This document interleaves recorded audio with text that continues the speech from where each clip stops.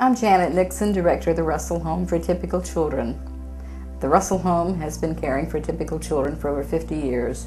And really what started out for just caring for children in the neighborhood has turned into the most rewarding experience anybody could ever have. They're very special. We rely totally on the public to keep our doors open.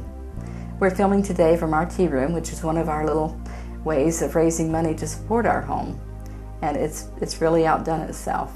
But we're living in a house that was built by my father in 1942, and we're looking at some major renovations this year. Everything from kitchens to bathrooms to bedrooms. We need a new home. So we're just going to make this a year of trying to raise enough funds to meet those needs, and we'll just do it gradually or as we can. But we appreciate all the support. The atypical child is a special needs child, whether it be mental or physical disabilities. It's anything other than what they classify normal.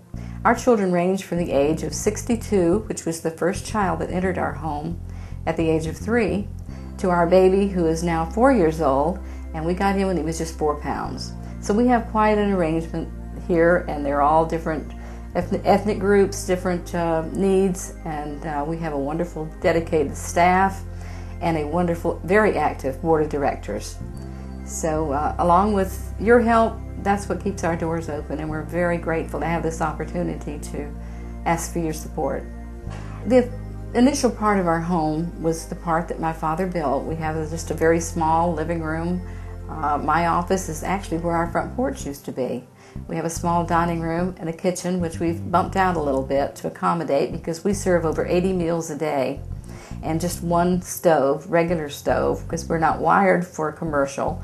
So there are a lot of little needs there. We have a little pantry. Then we have a large dining hall and playroom. It has to serve to meet both needs because we have some of the children have to have constant supervision. And we have employees there that do activities with them, but they're right off, and we use that room for the dining hall also. Then we have our bedrooms are what we grew up in.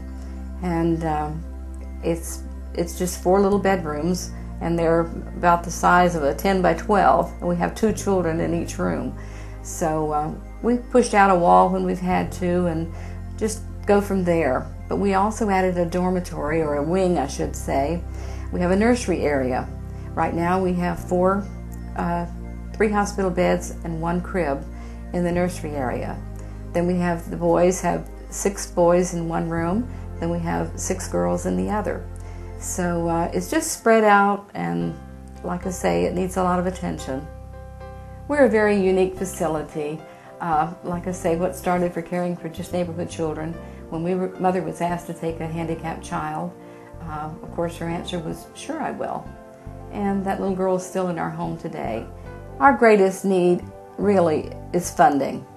We're looking into some grants, but we also need daily support. There are many needs that come up unexpected that we need funds for. Gas is very high. We have special diets. It's nice to have gift cards to be able to buy the certain groceries we need. And like I say, the children like to go out and have activities and keep the vans running. If there's a special need, we just say a little prayer, and if the need is sincere, it comes through the door. The Russell Home is supported 100% by private donations from people like you. Your support is needed. Please give online at WDBO.com.